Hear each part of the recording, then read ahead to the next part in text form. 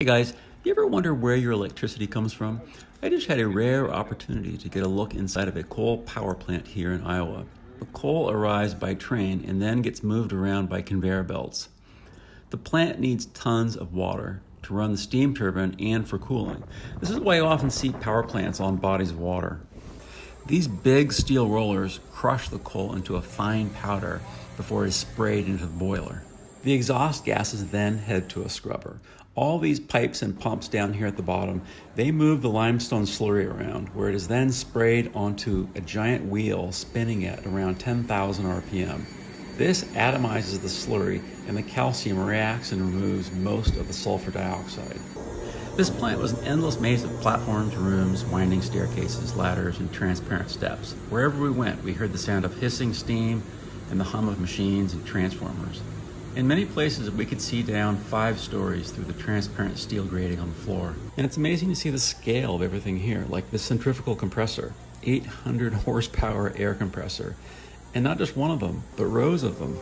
And over here, we've got this screw compressor, rows of this one too. They cannot get enough air in this place. And how about this I-beam here? This is interesting. It looks like they mounted a piece of channel inside of an I-beam and then they bolted it on and welded it. And how about this motor? 3,400 horsepower motor. So everywhere we went here, it was just row after row after row of switches, breakers, shutoffs, raceways, just electrical stuff everywhere we looked. Here we go, 4,000 volt breaker. So we made our way up to the turbine floor. So the steam comes up to the turbine floor at 2,400 psi at 1,000 degrees. The turbine spins the generator, and the generator creates the electricity. This is the control room. From here, they can see what's going on in every part of the plant. Every step of the process can be monitored with an endless series of metrics. And there's even a power plant cat.